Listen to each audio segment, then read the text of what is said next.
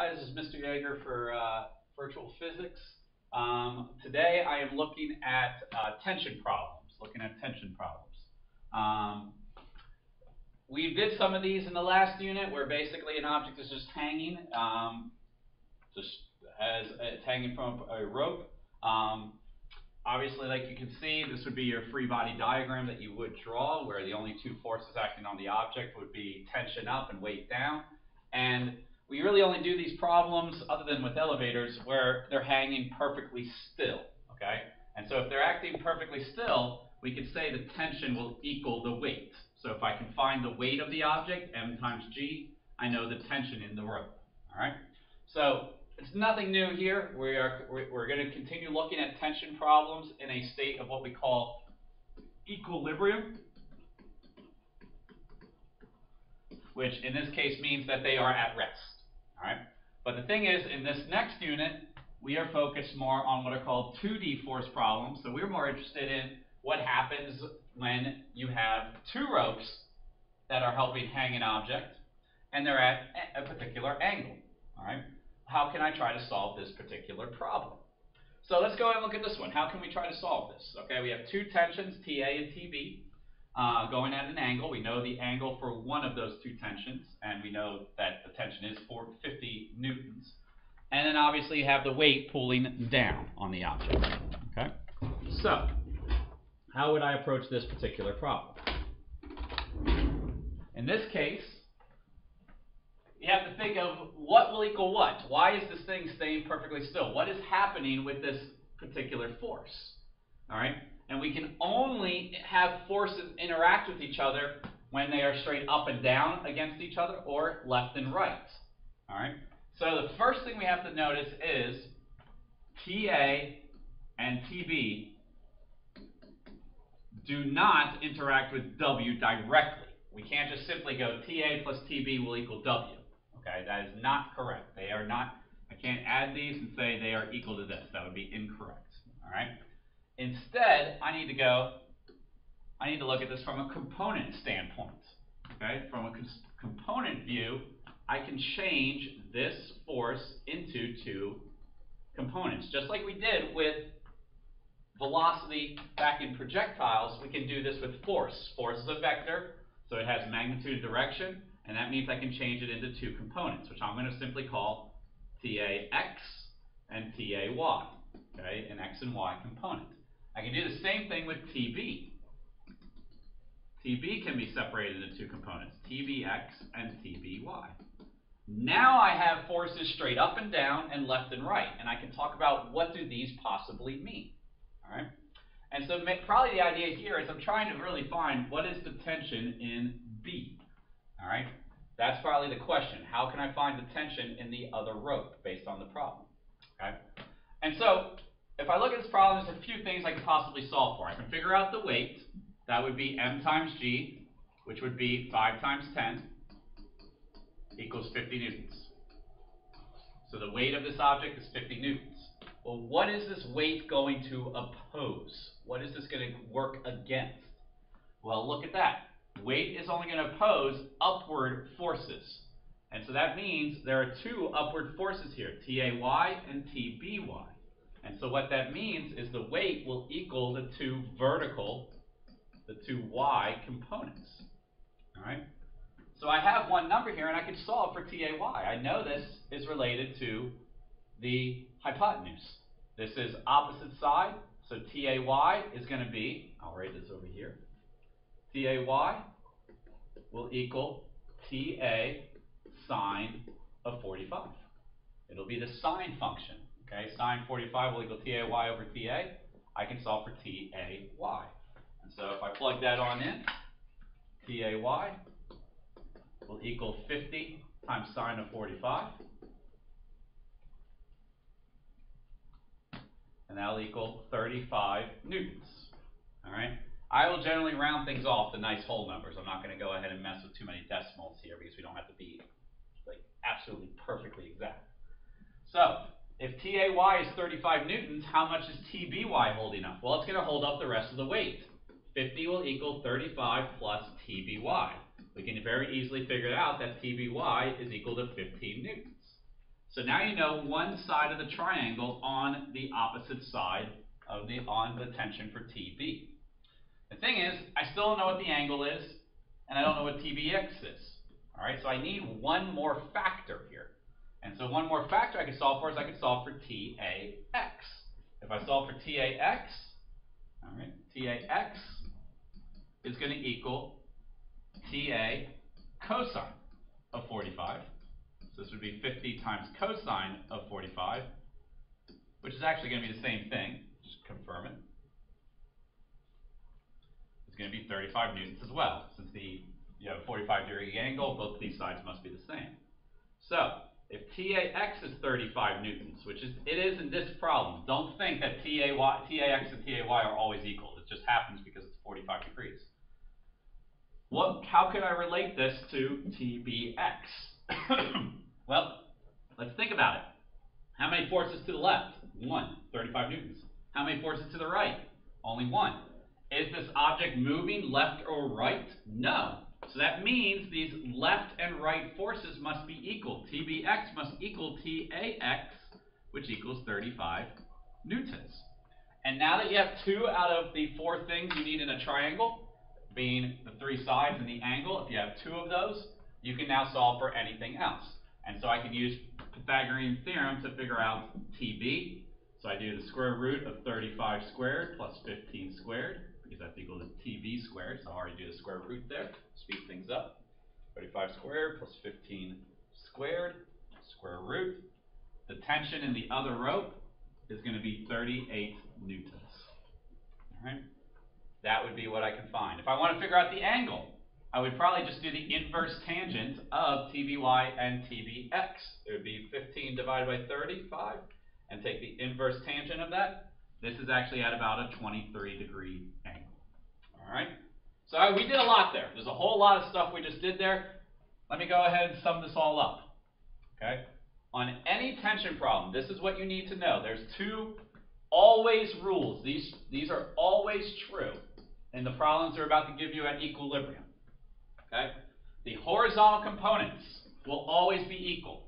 That's because the object is held perfectly still. It's not moving left or right. They must be perfectly equal. It is always possible that we can add more ropes to it, so there might be, maybe 2 ropes to the left and 1 rope to the right. Well, then you might have to do a quick equation. But what we're saying is the total tension left must equal total tension to the right. The vertical components will always counter the weight. All right? So I need to add up those 2 upward components to overcome the weight pulling it down. Now this last step, number 3, I have starred. And it's because this is not an always situation. This is I'm going to just call it a maybe situation. Okay? Or a possible situation. But it's something worth trying to notice because this will happen quite a bit. If, keyword if, the angles of the 2 ropes are equal to each other. In other words, if these 2 angles were equal to each other, which they're not, so we have to ignore this rule, but if they were, that means that now TAY and TBY will equal each other because we have identical triangles. TAY would equal TBY. The thing is, I'd still have to add these 2 to equal the weight. Number 3 does not eliminate number 2. 1 and 2 are always followed. Number 3 is just a helpful rule if you can remember and apply it appropriately. TAY will equal TBY. If they're equal and must add up to the weight, they'll equal half of the weight. So that's a big trick to notice because there's going to be a lot of problems, you're going to see in just a moment, where the angles on both sides are equal. So let's try a couple problems together. And look at this right here. A stoplight is hung with 2 wires, both hanging at a 45-degree angle from the horizontal. The tension in each wire is 60 newtons. So if I set up my problem, I have a stoplight hanging down with weight, and I have 2 tensions on either side. I'm going to call it T1 and T2. You can use letters, you can use numbers. All right. This is at a 45-degree angle. Make sure you understand from the horizontal, so the angle is drawn up from the horizontal. Okay. And I know the tensions on both sides is 60 newtons. The question is, what's the mass of the stoplight? or the only way to find mass is I need to know the weight. So I need to figure out the weight. So think about what we need to find. If I want to find weight, the only rule that I need to apply is T1y plus T2y will equal the weight. Well, the thing is, I just noticed, hey, the angles are equal. That means T1y equals T2y, which equals half of the weight. So if I solve for one of them, I can solve for the weight. This is kind of one of those things of speed the process up. Don't be wasting time doing a problem if you can go ahead and do it a little more quickly. So if I try to solve for just one of the y components, I'll solve for T1y, I can really solve this problem quickly. So T1y will equal 60 times the sine of 45. 60 T1, okay? And so that will equal, let me get that, 42, I'm going to go ahead and include a decimal there, 42.4 newtons. Basically, my rule with rounding is like usually 2 or 3 sig figs. If they're whole numbers, sometimes I round it off, especially if they're like in the hundreds, I round it off. All right, so 42.4 newtons. Well, this equals half of the weight. So that means the weight equals 84.8 newtons. And there you go, I'm almost done. 84.8 newtons equals m times 10, divide by 10. The mass of this object is 8.48 kilograms. Okay? That's what we're looking at. Let's look at another one. We have 3 problems. That's number 1. Number 2. A 50 Newton object is hung by 2 wires. All right. Wire A is hung at 70 degrees. Wire B is hung at 26.6 degrees from the horizontal. Wire A has a tension of 45 newtons. So 70 degrees for wire A. Let me make this a little larger. Oops. Go back there. All right, let me make the problem a little bit larger. We've got wire A, 70 degrees, and has a tension of 45 newtons. And the other one is more horizontal, 26.6 degrees. And then the weight actually gives us the weight. It's a 50 Newton object, so the weight is 70 newtons. And it wants us to basically find all the information about wire B. It wants to know the TBY, TBX, and TB. Okay? So let's go through this. Let's figure out what I can do. Well, the thing is, I can't do anything with the weight right now. The only thing I can do with the weight is it will equal the 2 y components. So let me go ahead and draw in the components on both sides here. Okay? And so what we have is I can solve for TAY, and TAX. So I'm going to do that. So TAY equals 45 sine of 70, and TAX equals 45 cosine of 70. And so if I solve for these, 45 times 70 sine, this comes out to 42 newtons, and TAX comes out to 15 newtons. All right. So what can I find from there? Well, TBX is going to equal the TAX. So this is 15 newtons. Done. One part finished. They have to be equal to each other. Now, don't get confused that the drawings aren't going to be perfect. Okay? Some people get all upset and go, wait, this vector right here is so much longer. Shouldn't it be a larger number? I didn't draw it to scale. That's basically what you can say. It's not drawn to scale. Okay? But TBX would be 15 newtons. Let me figure out, technically I can use now that and solve for everything else. But let's go ahead and confirm. So there's multiple ways to go about this. I'm going to go ahead and use the weight and the TAY to solve for TBY. TBY would equal 70 minus 42, which equals 28 newtons. And then if I do Pythagorean theorem, 15 squared plus 28 squared, square root it, this will give me about 32 newtons for TB. All right. If you use the angle, it's possible that things might not come out perfectly. It might come out slightly different. Let me double check it. Okay.